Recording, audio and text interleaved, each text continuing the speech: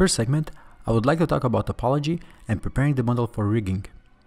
Topology is very important for seeing the real-time feedback in your viewport and having a flexible process while going through other areas of production like texturing or weight painting. Here's a few techniques I find useful to create a low-poly topology.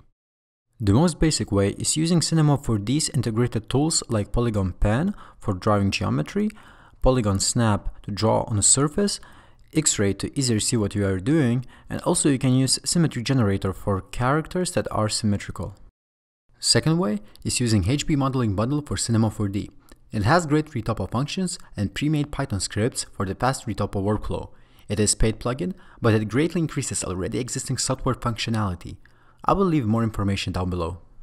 Third and fastest way is using Wrap3D or Zrep, which works like magic, but we have to remember that the presets that are already in there works strictly for humanoid characters. So if you have other type of character like quadruped, you will have to make a base mesh yourself.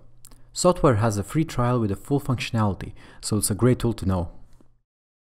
There's also tools you could use like Zbrush Zremesher, but algorithm is more useful for organic static objects, and more often than not it makes weird loops or geometry that may intervene in the processes down the line. And for the last part, I want to mention another step after retopo I really like to do. It's running character through Adobe's Mixamo.